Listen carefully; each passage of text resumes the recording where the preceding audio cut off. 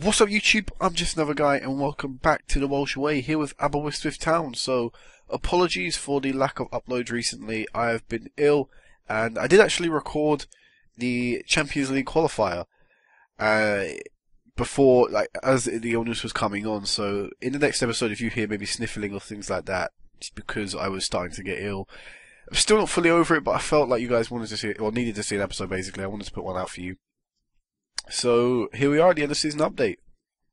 So 18th of June, this is when our end of season message comes through and we have to confirm if we're going to invitational leagues. And let's just look at a few things. So we won it, of course. We got our first ever treble season. We finished first. We're considered the overachievers of the league, although I don't really see that. And Aston Lido finished 10th. Did they get relegated? I feel like they almost did. There you go. 1 point saves them in the end, so that in itself is pretty crazy. But let's go and look at the league itself. So end of the season we finished with 25 wins, 6 draws and only 1 defeat. And I mean, you can probably guess who that 1 defeat was against, and it was TNS. So they prevented us from going the whole season undefeated. We drew 6 games in comparison to TNS's 1, but the fact that they lost so many games ended up helping us win the title. So we scored 84 goals, which is the second highest in the league, but we only conceded 20. So 32 games, 20 goals conceded. What is that? That is 1.6 goals a game. So that's about 2 goals a game. Wait, no. A goal every 2 games, sorry, there you go. So that's pretty good. That is an amazing stat. And if I got that maths wrong there, don't really care. But yeah, we've been very solid defensively this season, and going forward, we definitely shone in the latter stages of the season once we got the more consistent squad back out after being knocked out of the Europa League. So the league itself, it's grown in reputation. We're up to 84th league in Europe. So that is massive. How well we last year, I was scrolling through beforehand. We last year were down in 92nd, so that was definitely because of my, of course, massive contribution to getting us to the Europa League final. Getting to the Europa League group stages and getting to the Champions League playoffs. And I want to actually check something. Did the likes of TNS and maybe others that competed in the Europa League, did they progress out of their opening round? So TNS did. They beat Cliftonville, which is a good achievement. We're in Champions League football. We know about that, of course. Bala didn't, and we should have one more team in Europe. Port Talbot didn't. So TNS are helping us gain the league's reputation as well by progressing through their first round.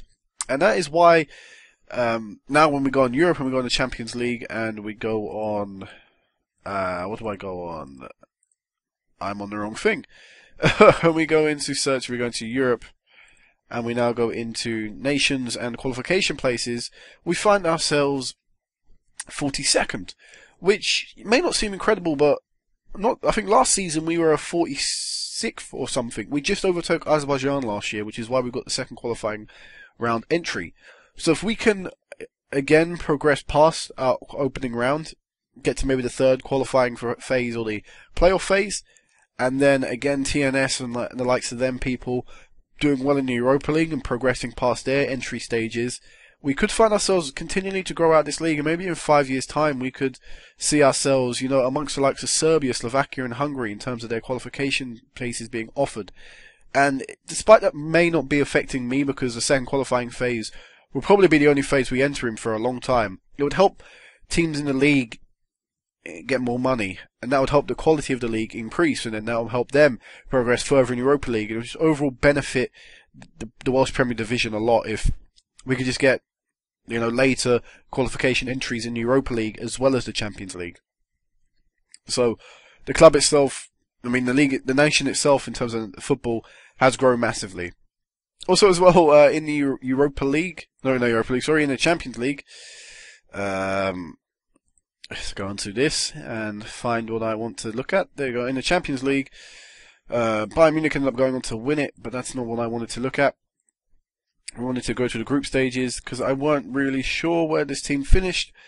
But Swansea entered the Champions League, and I believe this is the first time a Welsh team as a whole including those in England, have reached the Champions League group stages. I believe they came third in their league.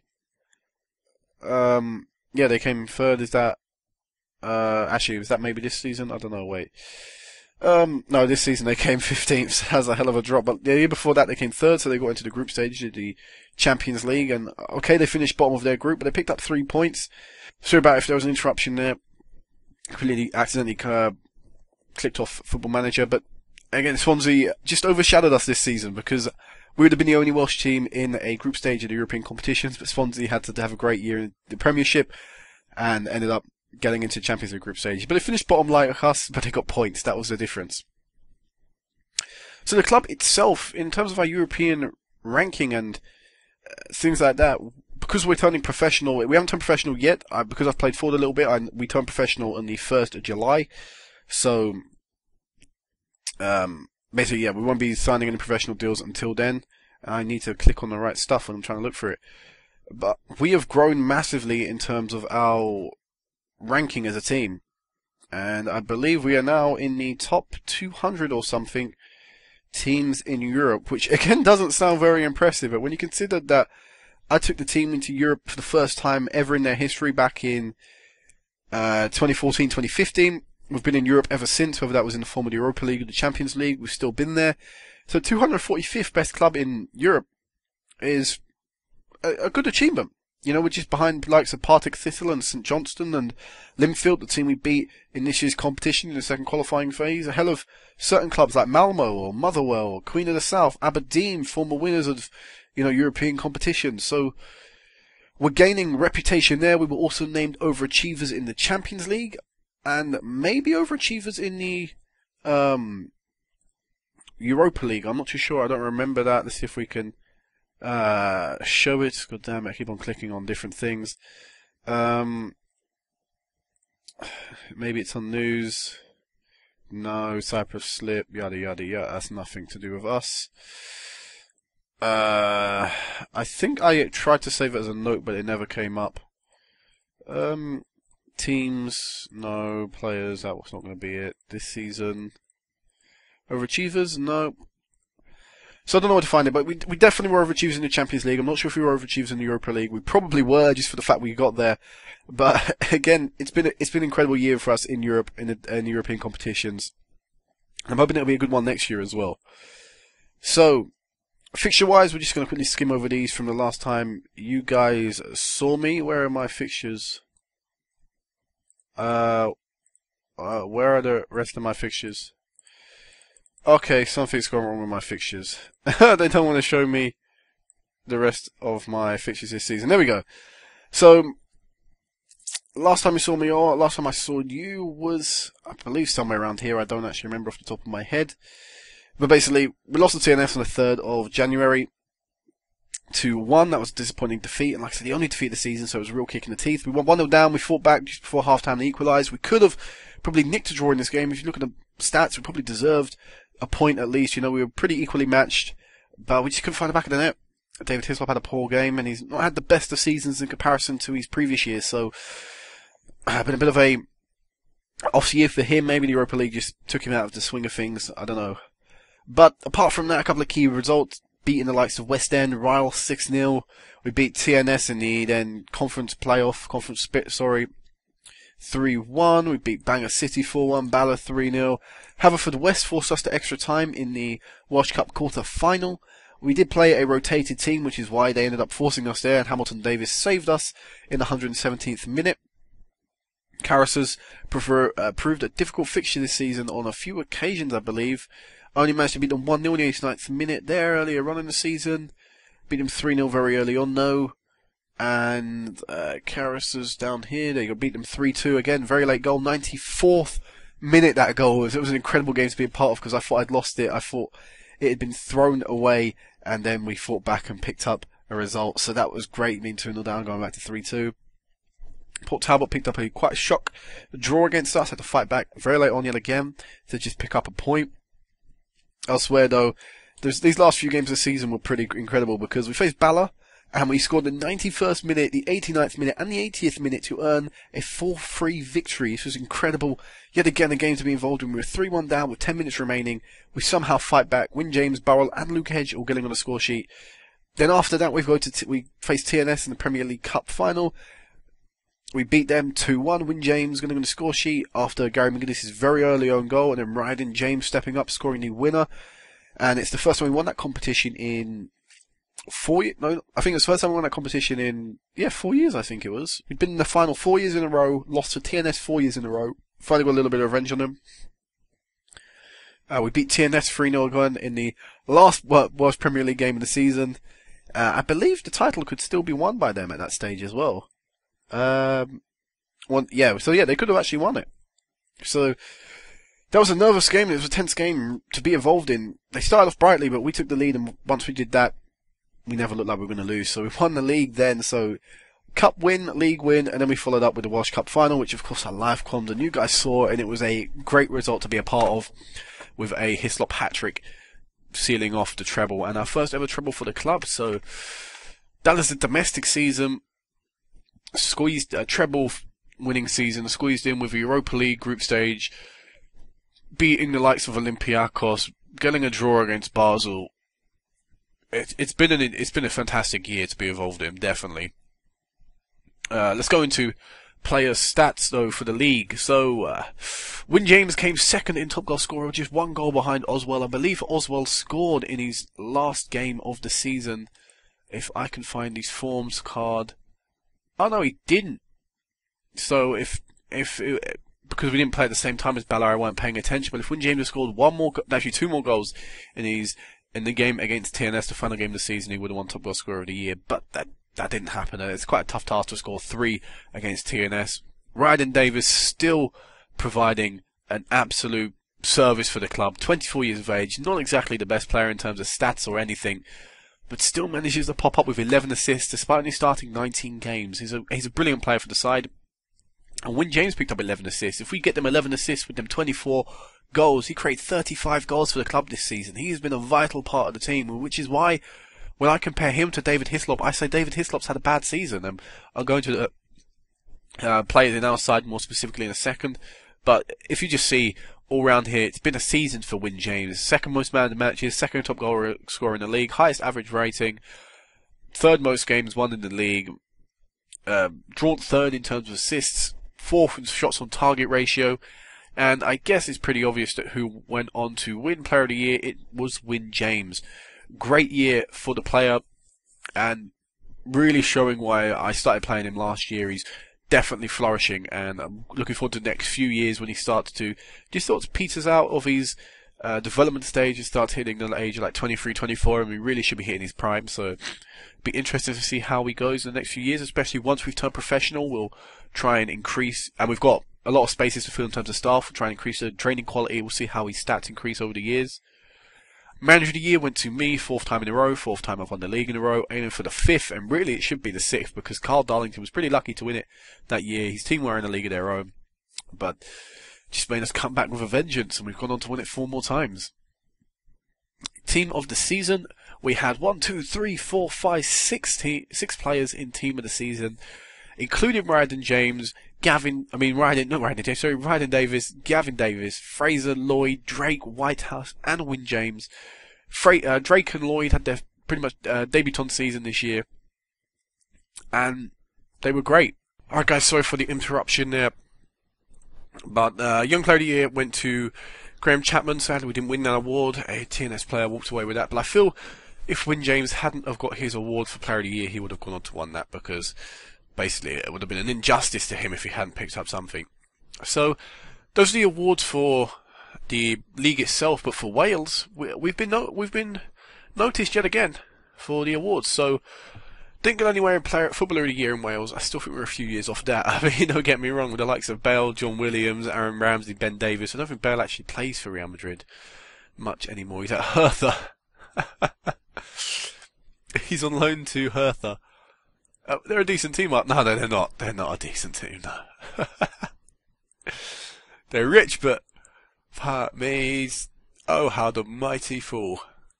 don't play for Madrid, suddenly you're not good enough for any real top team. But yeah, we can't compete with John Williams, we can't compete with Aaron Ramsey, we can't compete with Ben Davis. We can't compete with most of the footballers because of the reputation of the leagues they're playing in. But Young Player of the Year, we can. So Wyn James came second, and again I feel this is a slight bit of injustice because the guy only played 20 games and he only got a 6.81 average match rating. Okay, he's a defender, so that's quite hard to compare, but if we then compare him to Nigel Hamilton-Davies, 35 games, which is 15 more games, he's gone on to score 7 more goals and even created 2, and then he's got a higher average match rating. And between the quality of Aberystwyth and the quality of Hibs now, there's not really too much difference. I think the lines kind of blur because we've got teams in like League One and the Scottish Premier Divisions chasing after my young players, so clearly we have a quality of squad which can compete with the likes of them teams. So I feel we could have won that award, but again I don't know what's been taken into account and things like that. But I feel Wyn James should have gone on and won that. But at least we're being recognised for a second and third. I think this is Hamilton-Davies' first time back in there winning the awards since 2017. Yeah, we didn't get in it in 2018, did we? No.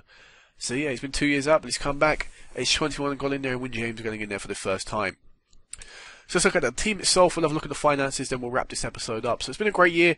Played a lot of games, ended up playing a lot of players as well. If we put everyone in the team that actually played for us, because actually we've done some transfers. I completely forgot to show you that. Since I last saw you, Madrifa went out. Chris Reeves was sold for 1.3k to Bala. Bala seemed to have money from somewhere, I don't know where. Jack Christopher was released for the second time in his career by us. John Stewart was sold on a free to Stevenage. He wanted to leave, so I decided to let him go. But look, Stevenage are a team in League One. They're a team in League One, and they just got relegated from the Championship, so clearly we have some decent players on our side that can compete against some big teams, or at least big teams in comparison. Gary Brace went out on loan to Ryle. Bobby Pontry was released for the second time in his career, just about a week after he signed for us, because the youth intake came in and there was a pretty good left back in there, so he came into the squad. Ryder James went out on loan. For next season, this guy's on now. Ryder James went out on loan to Port Talbot.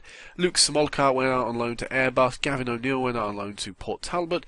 And Ibrahim Farah has been sold to Aberdeen for £775. So those are the transfers in and out. Let's go back to the squad though. So we've had a good year, like I say. If we include everyone that made an appearance for our side, even in any shape or form, including the substitutes and things like that, we played a lot of players this season. And if I can highlight, I can. Look at the sheer number of players that have played some figure or some part of the club this year. If I untick all those out on loan and not actually playing for our team. That is 34 players played for our team this season. That's good. And like I said, we've released a lot of players as well who featured for the club. So we probably had over 40 players playing for this team in this season. So we had a main first team, which is probably featured right here. Actually, this is going to be the team that I'm looking at for next season. Anyway, but if we look at that squad there is a main first team squad here. But I do rotate players in, and I feel maybe I want to give this guy a game for a change. Kevin Bland was one of them players that pretty much played in every cup game this season because he's 16, he's a right back, he's got bags of potential in him. And I don't know whether I can risk playing him in the league. I mean, I probably could against most of the teams in the league, but I feel Gary McGuinness is proven and there's no real point of dropping him out. So he gets all the cup games. I'm trying to get him out on loan, but I can't offer him to clubs yet, and I can't say his transfer. Well, I can now, but I couldn't before, so that's why he couldn't be loaned out, because he's been at the club now for a year and a half. Just shows how young he is. But anyway, back to this. So appearances, Terry Whitehouse got 44 games for the club, played the most games this season. Like I said, the sheer amount of rotation that the squad did, I'm surprised anyone got over 40 games for the club. So goals scored came from the likes of Wyn James. Who did Myron Hughes play for? Monmouth. Welsh Division 1, he just got 10 goals. I wonder why 13 goals, sorry. I wonder why he's up there. So Wyn James got 33 goals, incredible year. David Hislop got 14. Like I say, in comparison, when I'm comparing my two strikers, which I always do, he's underperformed. He's the senior guy at the squad. He's the captain. He should be leading by example, and Wyn James has pretty much embarrassed him this season. Elsewhere though, Viv Gunter got 7. Eddie Hislop, the backup striker, got 7 and only 9 starts, which is pretty decent. But I'm sure if you combine these minutes, he probably adds up to about maybe 15 or so full games played. So again, that's still decent. Elsewhere, you know, a few other players chipped in, but again, sheer amount of rotation means a lot of people scored for us this season. Assists, top assist for the team was Ryan Davis, and again, despite his fact of, you know, really starting the season, I didn't really start the season as my first choice left mid. That honour went to Stuart Carey, but he came in due to injuries, and he played well and reminded me why I really need to keep this guy at the club. He will be getting a professional deal, despite again not looking like the best of player, just because he's a proven player at this level. And I might as well have that, even if he's just going to play league games once we get in the Europa League again or whatever. He's a player that I feel like we need at the side. And also, he's a bit of the, you know, a bit of the history. So he's a bit of a, you know, monument at the side. Elsewhere though, Wyn James getting up 13 assists, Simon James getting up 11, Stuart Carrier got 8, Gavin Davis got 8. You know, a lot of people again chipping in with assists here and there. Viv Gunter getting 7 as well. Player of the matches was topped by Wyn James. An incredible year. Viv Gunter got 4, along with Gavin Davis and Alad Fraser. Hamilton Davis then, Hislop and Davis got 3. Again, a lot of people picking up man of the matches, showing how dominant we were in games and in our performances. And also, Terry Whitehouse got 22 assists, 22 clean sheets in 44 starts, which, if you consider that we played 6 Europa League games where we didn't score a goal and we couldn't keep a clean sheet, and I don't think he kept a clean sheet against Basel either. But still, if we take out 6 games, that's a very good ratio. It's still, even with them 6 games, ratio in about a clean sheet every 2 games. So that's, again, that's a good stat to have, and he's a solid keeper. But I've noticed his potential has been dropping, and he's 20 years of age, which means he's real, you know, fast developing stage is coming to an end. He's got about 3 years of rapid development left in him before he starts slowing down. And I'm not sure if he's good enough to try and lead me into Europe for the next few years. So I'll look what's around. I won't buy players for the sake of buying them. Well, I hope not anyway. But, yeah, Whitehouse is alright for now. Like I said, I'll be on the lookout for a few positions, because once we're a professional team, a lot more players will become open to us. Wages, that'll all change next season once we got the new professional deals in. And value, our highest value players are Colin Drake and Viv Gunter, and Drake's actually been chased by a few teams, I believe.